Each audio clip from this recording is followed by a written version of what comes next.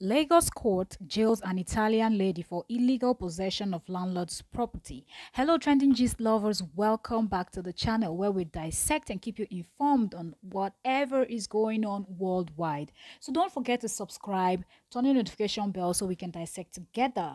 All right, so the Lagos State Special Offense Court sitting in Ikeja has convicted and sentenced an Italian woman, Florena Di Stefani, to 3 years imprisonment for laying claim to a property belonging to her landlord, Waterside Property Limited.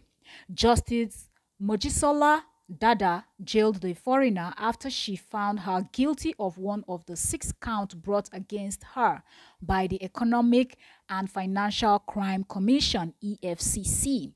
The judge in her judgment held that the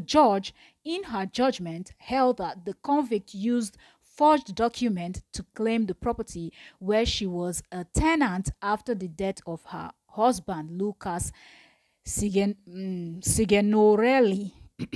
Italian names.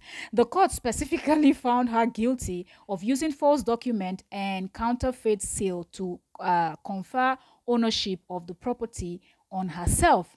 The EFCC had on March 30th, 2019, arraigned the convict alongside a Nigerian Stella Ogburu on 5 counts, but later amended the charges to 6 counts and dropped the name of her co-defendant from the charge. She was charged with offenses bordering on forgery, stealing of property, and use of false document and counterfeit seals. The foreigner had pleaded not guilty to the charges, which led to her trial.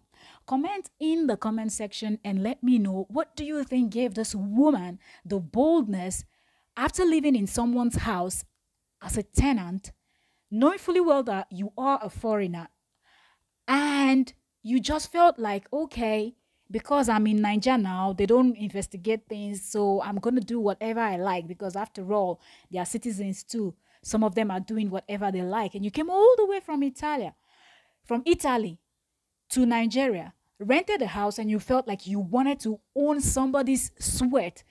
God damn it. Some people are so damn wicked. Like, I do not understand. And first of all, I have to say, shout out to the court, the Lagos court, for really investigating this. And shout out to EFCC, first of all. Shout out to the people that reported. I believe the owner of the building would have reported this.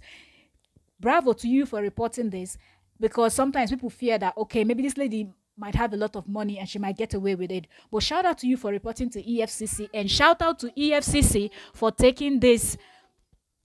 Like I was saying, shout out to EFCC for taking up the case, investigating, and taking her to court. And you can imagine the boldness, her pleading not guilty. I believe she was thinking they will really not dig in deep and they will not find out that she faked those documents and whatnot. Kudos. Enjoy your time in jail. Stay out of crime, people. Stay out of crime.